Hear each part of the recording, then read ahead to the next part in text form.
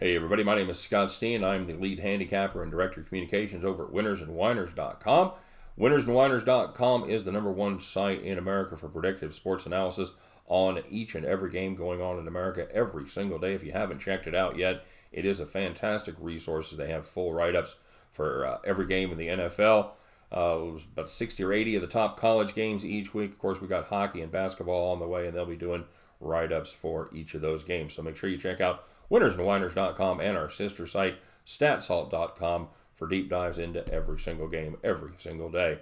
All right, well, we are here today to take a look at what promises to be another raucous Thursday night battle. Man, we have had some dogs on Thursday night with the Packers and Bears, and then that horrible game with Tampa Bay and Carolina last week. So, hopefully, we're maybe get off the schneid a little bit and have a little good football.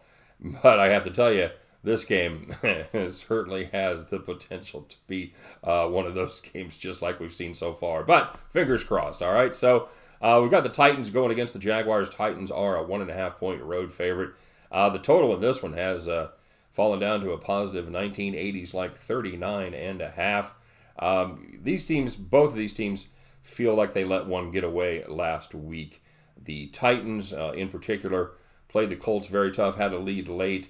They gave up a long run to Wilkins. He was able to bust free into the second level. Linebacker missed their assignment, didn't stay home, and he was off to the races, and that gave the Colts a lead that they would ultimately be able to hold on to as the Titans' last-second drive fell just a little bit short. Although, on a scramble by Mariota, there certainly was a head-to-head, they don't call it targeting in the NFL, but a leading with the helmet kind of contact that could have been called, given him another 15 yards, which might have made quite a bit of difference. But ifs and buts, candies and nuts, you know how that goes. And on the other hand, the Jacksonville Jaguars, after getting pretty well outclassed opening week against Kansas City, went to Houston and put up a heck of a fight, a game that head coach Doug Marrone decided to gamble late after scoring a touchdown.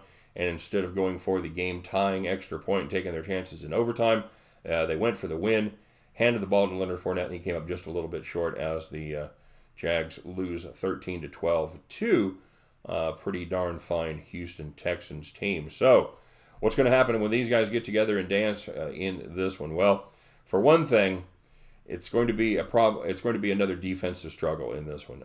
Both of these two teams have defenses that far outclass their offenses at this point. Of course, Jacksonville, you know the story by now. Big high splash, high free agent signing. Nick Foles went down in the first week against KC, replaced by Washington State. Very prolific passer up there in Mike Leach's system. Gardner Minshew, who has been pretty good. He maybe was a little bit of fool's gold after week one because he came in after Kansas City already had a big lead. They played a very, very soft defense. He completed a lot of passes in front of the picket fences that Kansas City had set up. So he put up some pretty strong stats there in week one and brought back to earth just a little bit there last week against the Texans, as the Texans have certainly done to better quarterbacks than Gardner Minshew. The Titans here, they've had a pretty fine season as far as being able to move the football, but the one exception of third down. They have been absolutely dreadful on third down, picking up just 3 of 20. And these two things could be related. They haven't done much of a job of getting Derrick Henry involved in the passing offense. He has caught just 3 passes so far on the season, and I think they have to get him a little more involved, especially on third down. Both of these teams, make no mistake, would rather run the ball than pass. They both have very fine running backs in Derrick Henry and Leonard Fournette, although Fournette so far, although he is allegedly healthy, he has not looked great this season. He's averaged just 4 yards per carry, and we're going to find out what when push comes to shove there, because this is a Tennessee defense that does a lot of things right, but they have been a little bit vulnerable to the run, giving up 5 yards per carry. What I think happens in this one is the Tennessee defense starts licking their chops at the prospect of going against Gardner Minshew, and like I said, Minshew was brought back to earth a little bit last week, and so was the Jacksonville offensive line. They've certainly had their struggles, and they struggled last week keeping Minshew upright as he was sacked 4 times.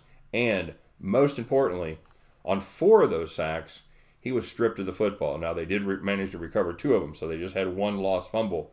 But make no mistake, for a Tennessee defense that is already +5 in turnover ratio just 2 games into the season and has recorded 8 sacks, this team is ready to go.